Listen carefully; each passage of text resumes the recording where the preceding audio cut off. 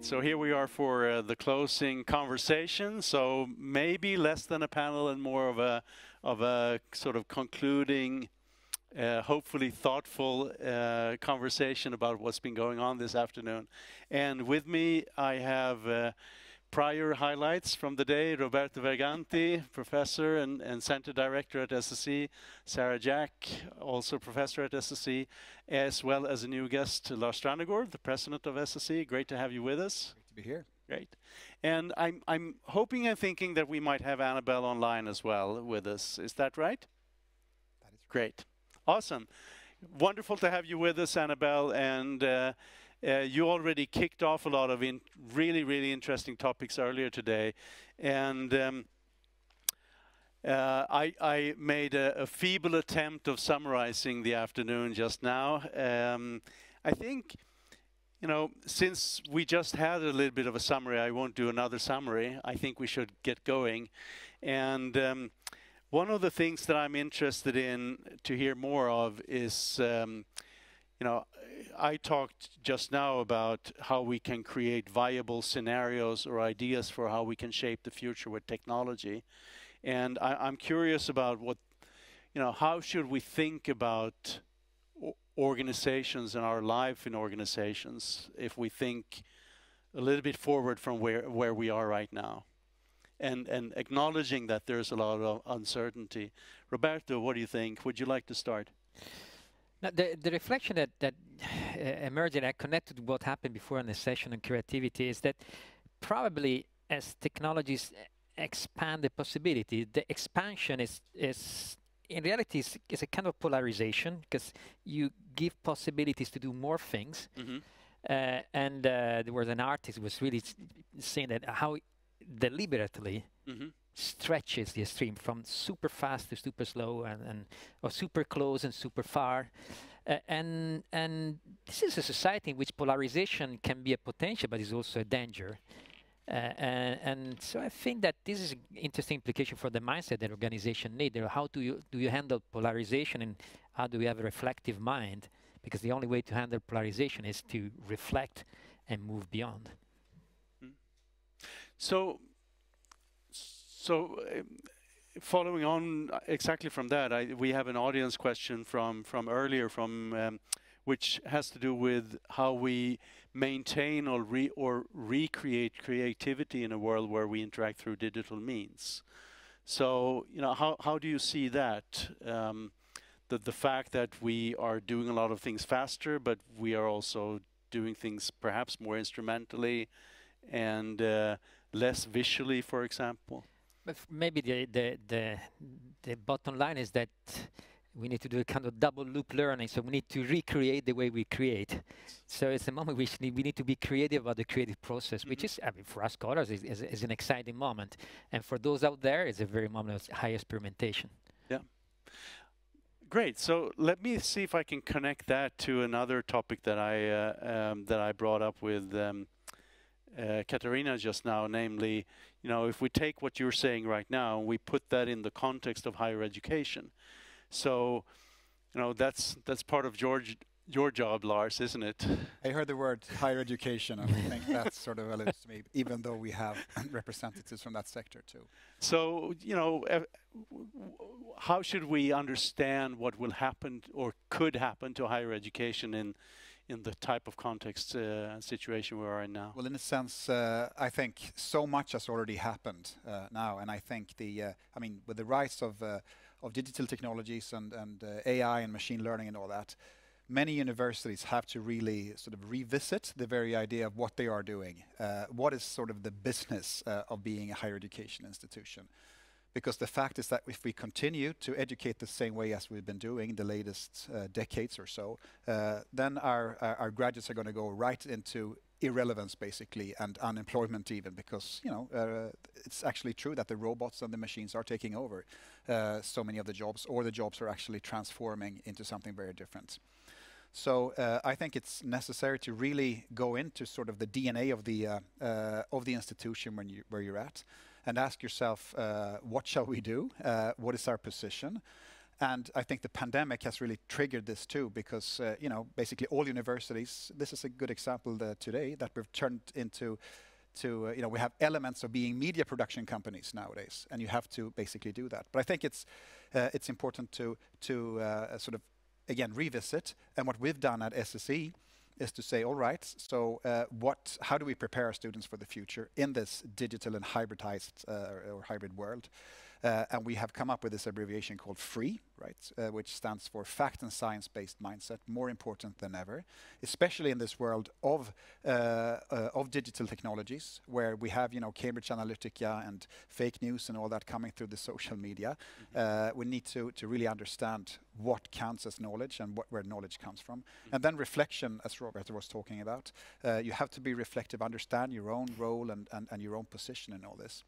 And then empathy is something that is, becomes a much more of an important aspect of higher education, because that's something that the machines still are quite bad at.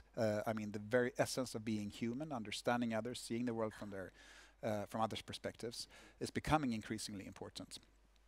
And then being entrepreneurial and creative, etc. And that's what the final E stands for. So trying to figure out how do you use the digital means, and how do you use sort of the physical premises in a way that sort of makes the most out of this. I think that's what we need to do. And just to continue a bit on these abbreviations, I think it's what we have been doing now is to say, all right, let's just be clear that higher education is not only about content, it's also about all these other things, putting the content into context, creating contacts, being part of a community, etc. Yes. And then really going through this list and saying, how do we create as much content through the digital means or the technologies that we have, and then how do we make our premises as sort of inspiring and creative as possible, and how do we sort of make in every single aspect of education, how do you maximize the sort of C content digitally and physically? And I think that's sort of a homework that we all need to do. Thank you very much, Lars. That's very interesting, and it sort of also a little bit implicitly connects to Makoto Fujimura's ideas about the importance of the tactile, the embodied understanding and knowledge as well. So we can't do without that. But Lars, you also point to community and responsibility, and I'd like to turn to Annabelle, because you gave us a little bit of hope earlier, Annabelle, that platforms are not necessarily sort of the consequences of platforms are not uniform, inevitable, and clear for us. There are things we can do, and you mentioned regulation as an important thing. What I'm wondering a little bit about is, and to start with something that I'm sure many people do, is whenever you visit a website, you get the question if you accept the cookies, and then you have to because otherwise you can't use the website. And I'm kind of thinking, should I say thank you to the European Parliament every time I click OK on the cookie question? So what I'm thinking here is, yes, we can regulate, but how can we create the capability to regulate meaningfully? I don't know if you have a secret solution to that, but I'm curious to hear how you think about our abilities to regulate technology that is very fast moving. Yes, I think there's been a great learning curve by regulatory agencies, the European Commission, the Parliament. I have been working as an expert for 3 years between 2018 and 2021 as an expert member of the Observatory of the Online Platform Economy. And in that year, in that period, I have seen an enormous amount of learning happening by regulators, and that's very encouraging. So the situation you described about only having a choice to agree or to consent in a yes or no manner, and then if you say no, you don't get access to the content, you will have noticed that actually this has changed recently. Yes. And that's because of regulation. And now you have a choice as to which cookies you agree to or you don't agree. And that it will not be possible anymore to offer just a black and white 100% yes or 100% no, and then if it's no, you don't have access to it. So I think the regulation is going in the right direction. And there is plenty of lobbying out there from big tech companies to make sure that the regulation doesn't go overboard. So I think that's a good thing going forward. In addition to regulation, I also believe that market forces are very vibrant, and that there is actually something called dynamic competition. So you're going to see new firms that are going to try to make a go of being the next digital providers and next platforms, focusing on the fact that there is an untapped demand of trustworthy digital services. Right. So I think what we have seen over the last few years is a big deficit of trust, because some of the big actors have not deserved our trust. And therefore that has now been revealed. And therefore, there is a more salient need for a different kind of offering. And I think that the combination of increased regulation and market forces is going to generate those opportunities. That's interesting. So in a way, you know, one way to reframe what you're saying potentially would be to say that, you know, the ultimate platform, namely the internet, may be what enables us what enables other platforms with more trustworthy ways of operating to emerge in the future.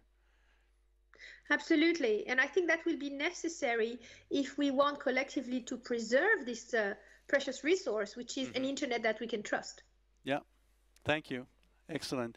So speaking of trust, another theme we discussed today is cross-sector collaboration and you know, the need to channel a lot of the resources, energy, and creativeness towards solving social problems, and that was certainly the theme of the panel that you led earlier together with our colleague Roxana Tutoria. So what I'm wondering is now at the end of the day here, Sarah, if you have any thoughts on specifically on the sort of intersection of social entrepreneurship and digital technologies, or if there's any other aspect of social entrepreneurship that sort of stands out for you from this afternoon. Yeah, I think you've picked up on the kind of inclusivity, and I think that's what hybridity and digitalization really kind of offers the opportunity for here, is inclusivity. And I think Lars has picked up on that as well when he talks about free and what we do at SSE. And certainly when I think about the students now, I think that they are much more aware of societal issues and societal problems. So for social entrepreneurship and social innovation, I think that offers opportunities, especially in terms of taking things to people, which they can do much more now through digitalization, and connecting people with people and places, which I think is very important. You know, dealing with societal challenges such as poverty and taking things to the ground level, I suppose, as well. And I think digitalization offers opportunities to also take things that are happening in local places and export them to the world.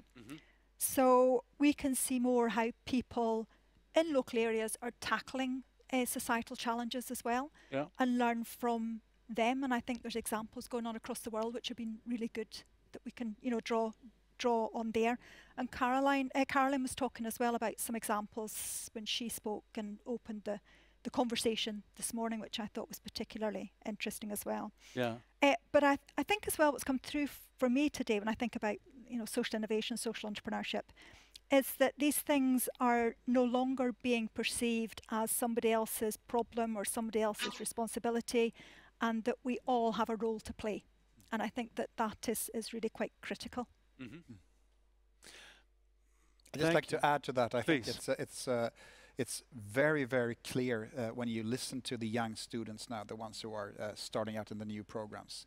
They are incredibly interested in making a difference. They speak about impact. They want to do something meaningful with their lives. And I think that's a huge shift just the latest 3, 4, 5 years. Yes. So it's really hopeful. Yeah.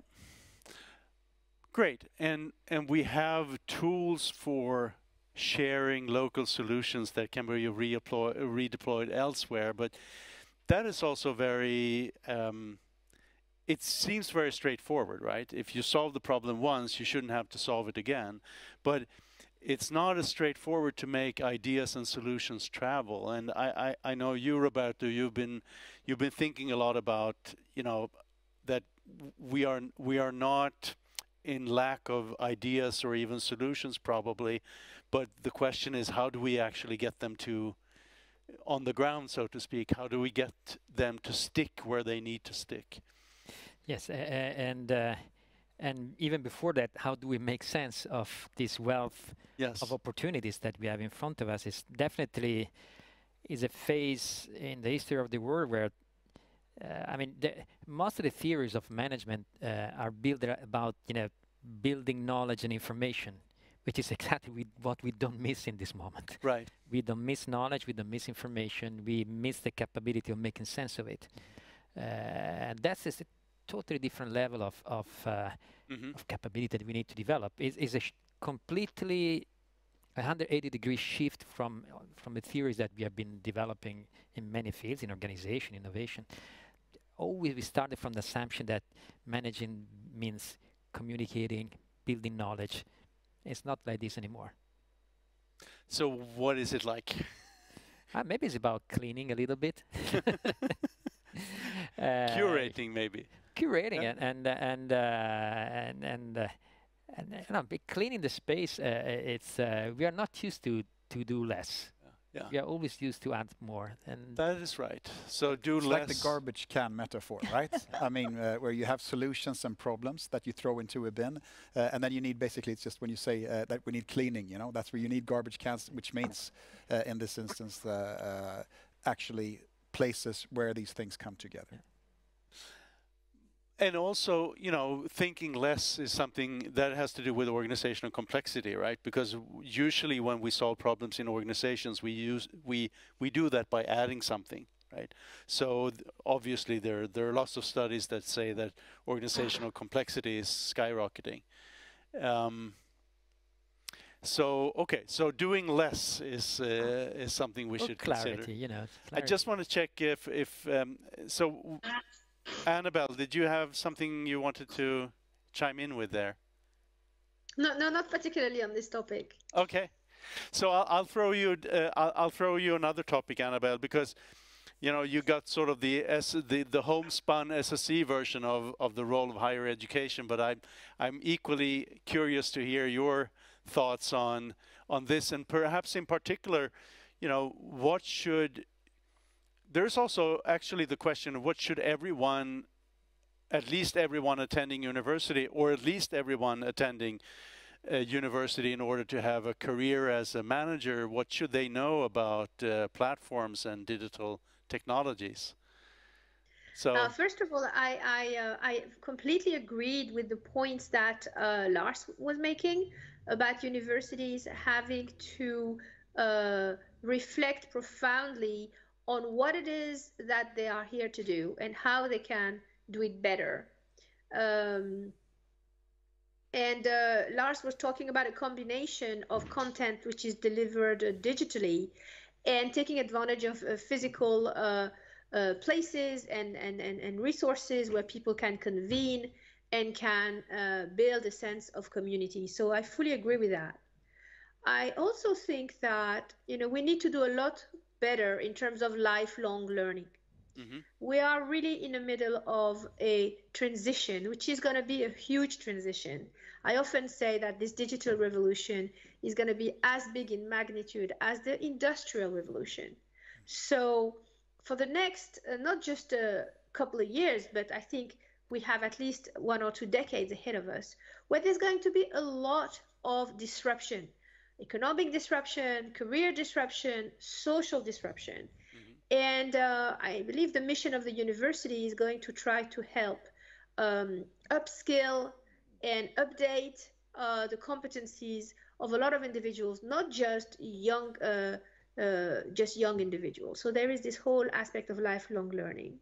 Right. And I think, sorry. Please, go ahead.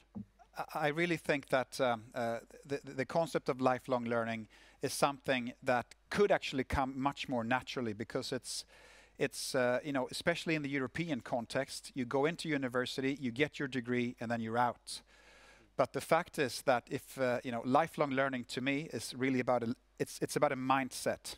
It's where you go into a mode where you say, I am going into a learning mode, or into a shaping mode, or into a bildning, as it's called in Swedish, or Bildung in German, where you sort of open up yourself and say, all right, the models and the theories that I am now being exposed to during my university years, they will be obsolete. They will not function as well as they are doing now in the future. So thereby, it's much more of speaking about mindsets than it is actually about speaking about knowledge in itself, and sort of really getting in, shifting the way you view the world. And if you do that, then that is what lifelong learning is actually all about. Once universities actually get that, then the entire role of what they're doing will change, as I see it.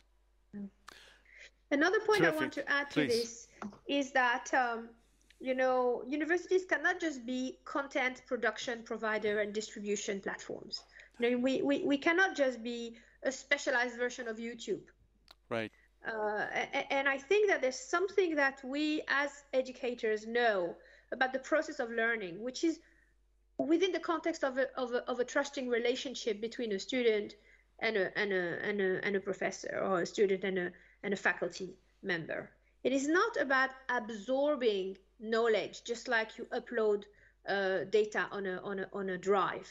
It is about being transformed in a relationship and making sense of knowledge. So the point that Lars was discussing earlier, again, I agree with wholeheartedly, about developing you know, a critical mind, about developing as a person. And these are things that cannot just happen because you watch videos, however glossy and well produced they are.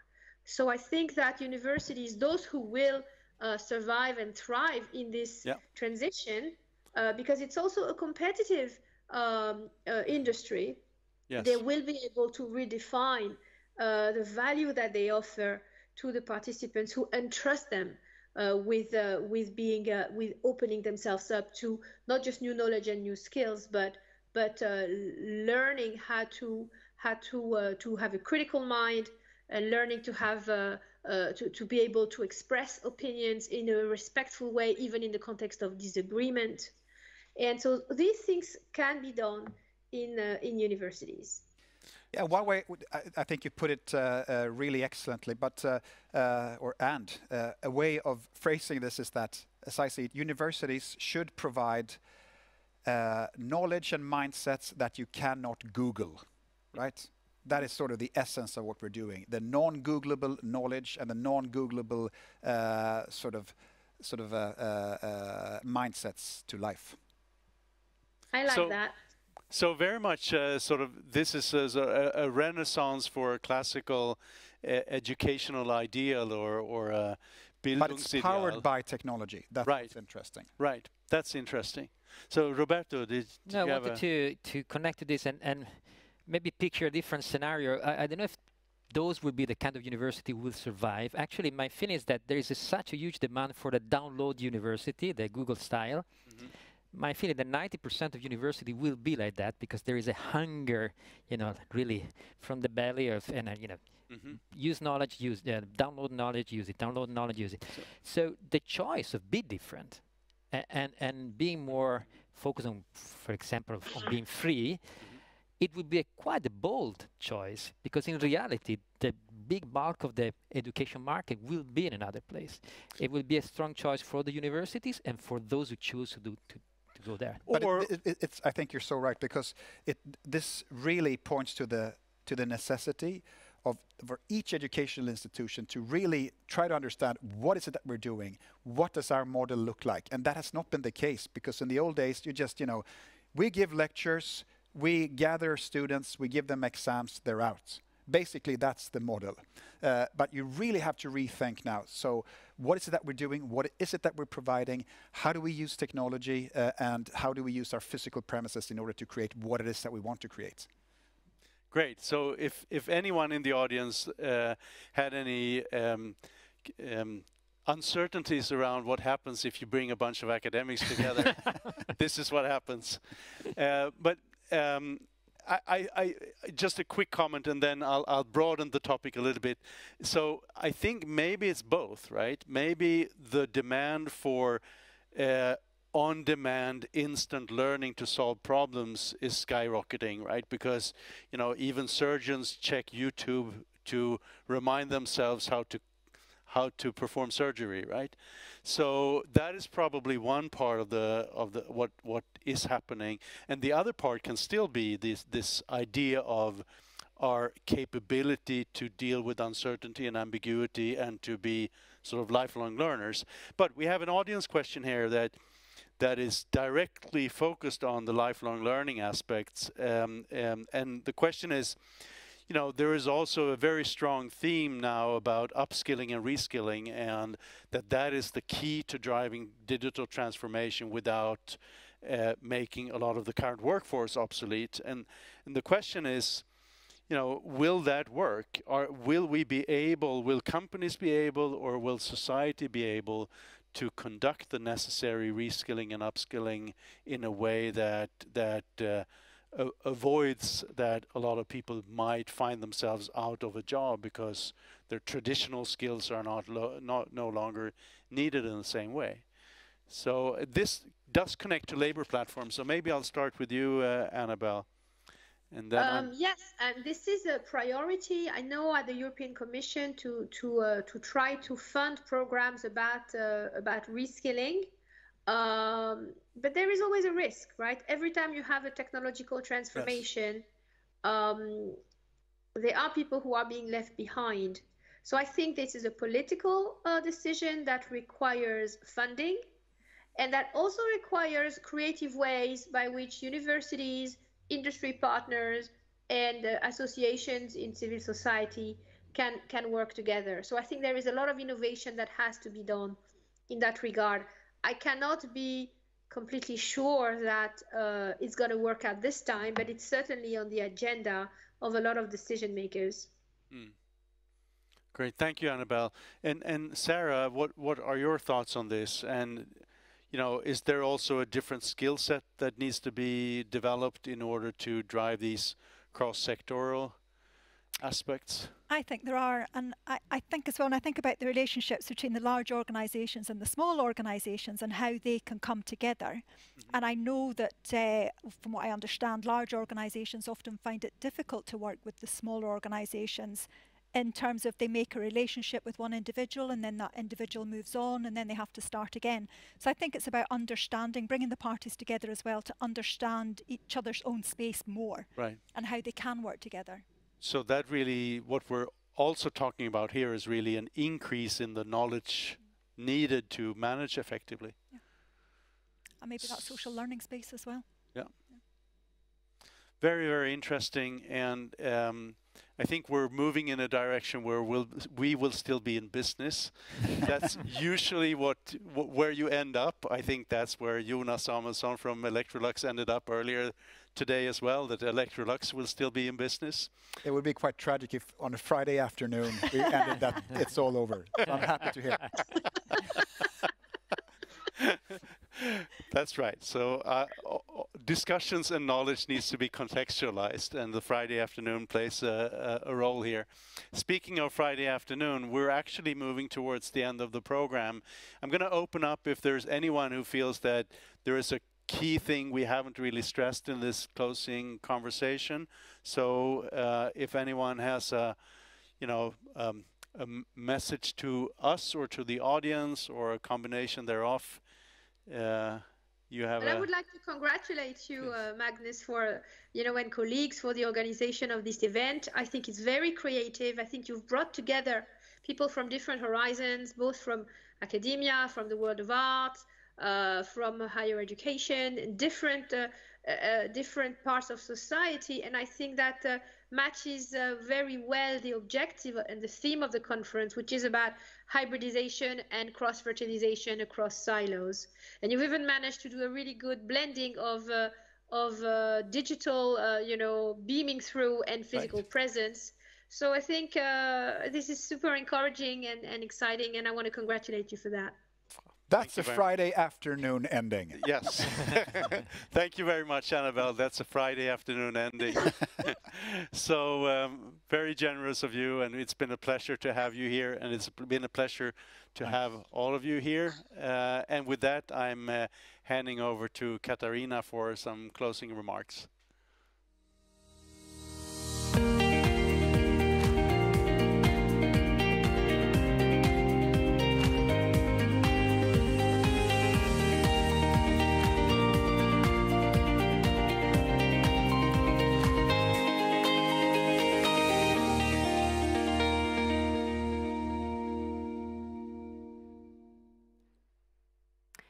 So, dear participants, as you just heard, we have reached the end of a fantastic and very exciting day. At the SSC, we educate, we research, but it is also our job to bring people together, just as Annabelle Gawer just said. We like to be an arena where different horizons meet, and we hope that that's exactly what we've been able to give you today. But there are some thank yous that are in place. So first of all, I'd like to thank you for participating, for being with us, for logging in and staying online. I'd also like to thank our supporters, especially the Wallenberg Foundations, the Erling Persson Foundation, the Jakob and Marcus Wallenberg Research Center at the House of Innovation, as well as the Scania Center for Operational Excellence. I would also like to thank the team who has actually made this possible. It's Lina, Marie, Emilia, Maria, taking all the questions. Without you, this conference would not have happened. And I would, of course, like to thank everyone who has been speaking, sharing their insights, participating in the panels. It's been great to be with you. We look forward to seeing you again long before next year, but if not before, we will be back in October with another Digital Day 2022. Feel free to reach out to the SSC anytime. We are there for you. So thank you and have a lovely weekend. Bye.